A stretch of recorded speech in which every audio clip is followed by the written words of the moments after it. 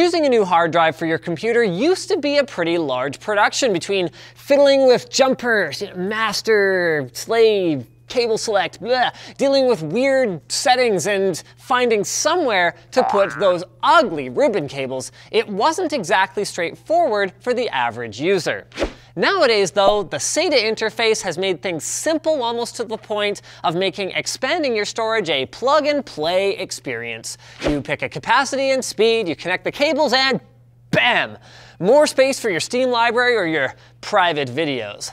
But while you were combing through all those pages of hard drives and SSDs, you might have noticed an option to look at something called a SAS drive instead of SATA, and being the intrepid shopper that you are, you clicked on it wondering if this strange, exotic interface could give you faster load times in Battlefront or whatever. Then, you quickly retreated after experiencing the sticker shock.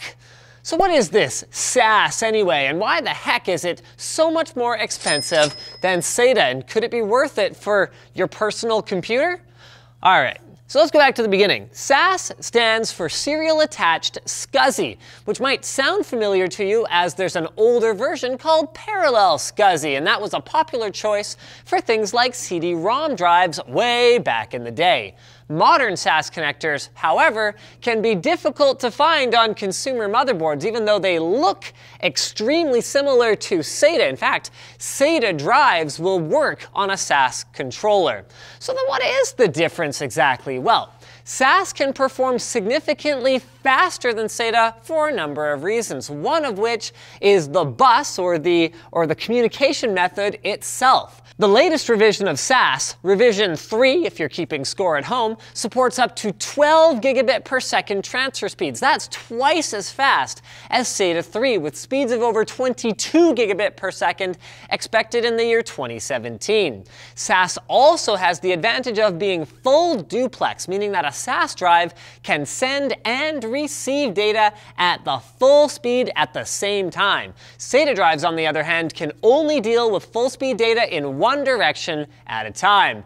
And if you're interested in a more traditional mechanical hard drive instead of an SSD, SAS drives often feature much faster rotational speeds to improve performance. It's actually pretty easy to find 15,000 RPM SAS drives, which is over twice as fast as your typical SATA hard disk would spin. But then if SAS is so great, then why don't people who build, even very high-end home PCs use it much?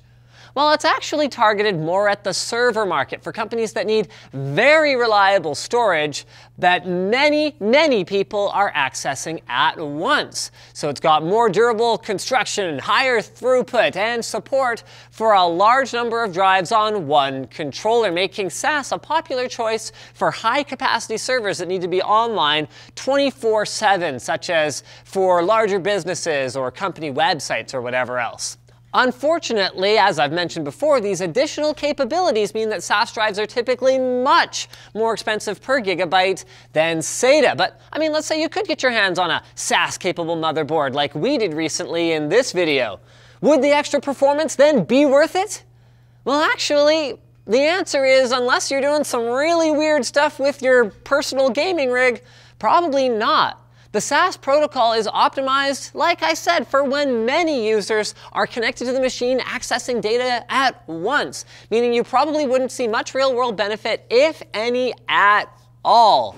But I guess it could be an interesting choice for like a home database server or something like that, which probably you aren't doing. Speaking of things you probably aren't doing, if you aren't using Squarespace, there's a good chance you aren't building yourself a simple, powerful, beautiful website. They've got 24/7 tech support via live chat and email, and you can get yourself set up with a Squarespace site with all the tools for managing and hosting it in the cloud for only $8 a month. And you get a free domain if you buy Squarespace for the year.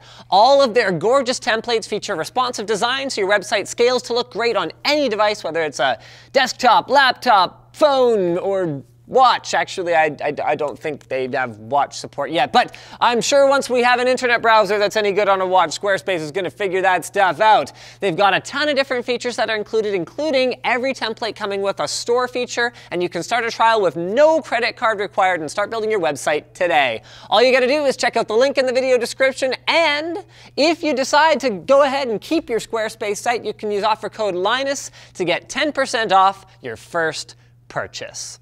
So thanks for watching, guys. If you liked this video, like it. If you disliked it, well, dislike it, I guess. If you want to check out our other channels, we've got a pretty sick lightsaber battle thing going on over on channel Super Fun. That's either out already or coming very soon, so don't miss that. And as always, leave comments below the video if you have suggestions for future videos, and don't forget to subscribe for more fastest possible videos just like this one.